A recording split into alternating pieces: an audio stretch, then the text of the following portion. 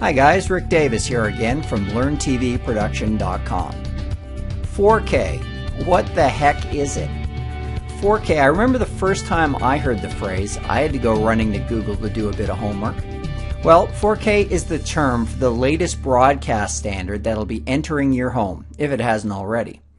As someone who works in the video and television production business, I'm always concerned about evolving technology. First and foremost, from a business investment standpoint, if you're like me, I find nothing more frustrating than making an equipment purchase only to find the second I get back to the office, I hear it's been replaced by a newer release, or worse, a completely new standard.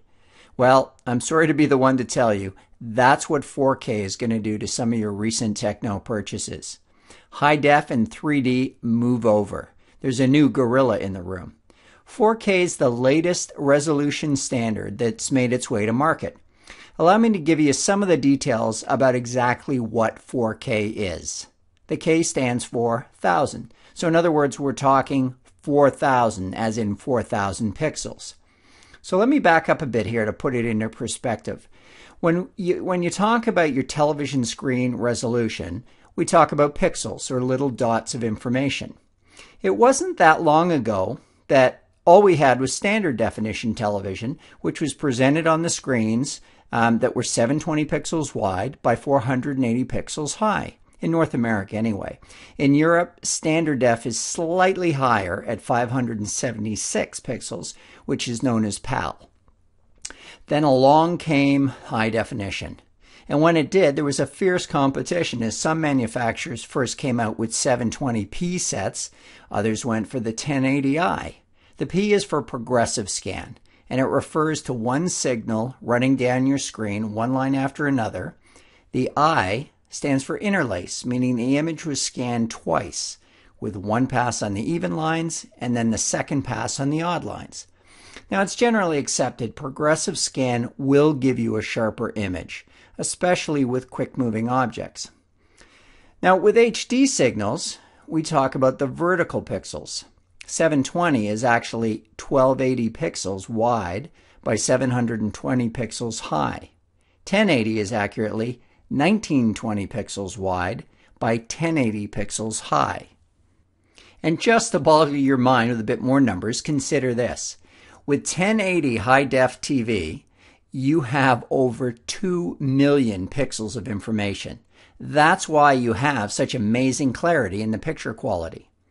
Then we move on to 4K, which has picture resolution approximately 4 times the quality of 1080 HD.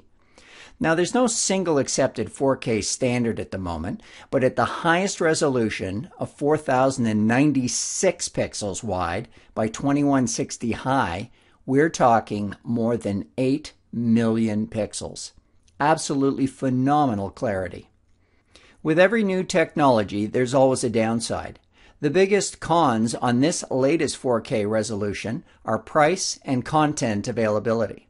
In Canada, price for the Sony 84-inch XBR 4K HD TV are still well over $20,000. But smaller models have come down drastically over the past 12 months, and I'm sure they'll continue to fall. Although the amount of content is limited at the moment, it has increased greatly over the past year as well. Many Hollywood films are now being shot with 4K cameras. Directors love it because the quality is comparable to 35mm film, and being in digital, you can check it immediately after shooting to ensure your take is good. So rest assured, there will be plenty of native 4K video choices coming soon.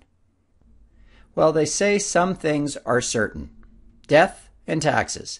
I'd like to add one more thing to that list, and that's evolving technology. And thank God for that, because I'm always looking for something to write about. And the fact that technology keeps making our lives easier. I hope you found this video to be helpful. Please leave me a comment below. Let me know if a 4K set has made it into your home yet. I'd love to hear what you think of the quality. Also, don't forget to subscribe to my channel so that you'll get my latest videos with video and TV production tips. Just click on the subscribe button. Thanks a lot for watching, guys.